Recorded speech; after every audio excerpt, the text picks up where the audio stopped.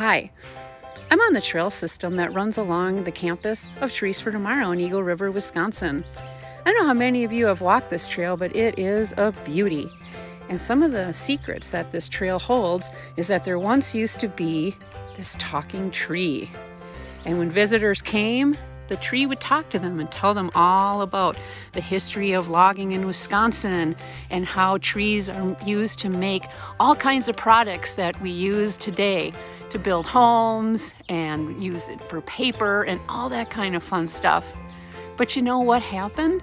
Somehow this tree has lost its voice. And so we brought an arborist on site to see if he could help fix this tree.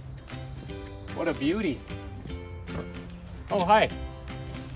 My name's Jamie Remy. I'm a certified arborist. This tree is 135 feet tall and 34 inches in diameter, which is amazing. And we've used this tree in the past to help educate young and old on the importance of the working relationship of a forest community. And the beauty about this tree is that it was a talking tree, and unfortunately, this talking tree has lost its voice.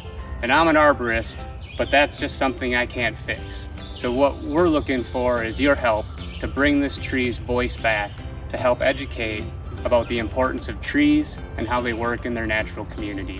Hey, I'm Cheryl, the Executive Director at Trees for Tomorrow. Just wanted to say thank you to Jamie, our arborist friend, for coming out to help us fix the talking tree, and to thank everyone, all of you in the community, for helping us to make that happen.